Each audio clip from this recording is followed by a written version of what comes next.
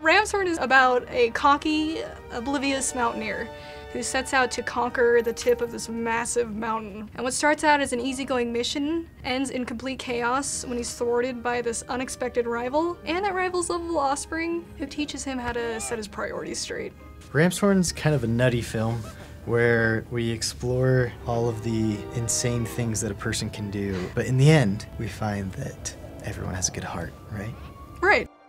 Ramshorn is unique, I think, and it's a winning project because it's probably our first foray into Warner Brothers.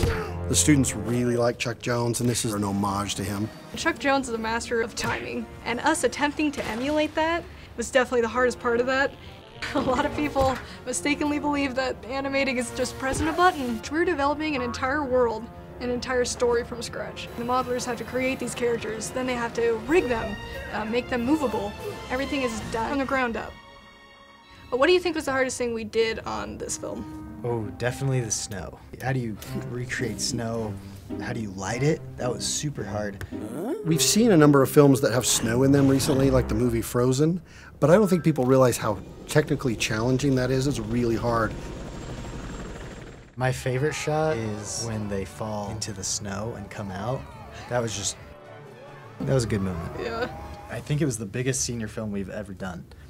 And not only are you getting trained on the job, you're trying to show professional results. We were mentored by Pixar, DreamWorks, Sony. We actually had the director of Frozen give us feedback on our story. These are people right now doing incredible work in the industry. Animation is not all about you. It's working and learning to work with a team. BYU presents that opportunity to students so that we're more prepared to enter the workforce.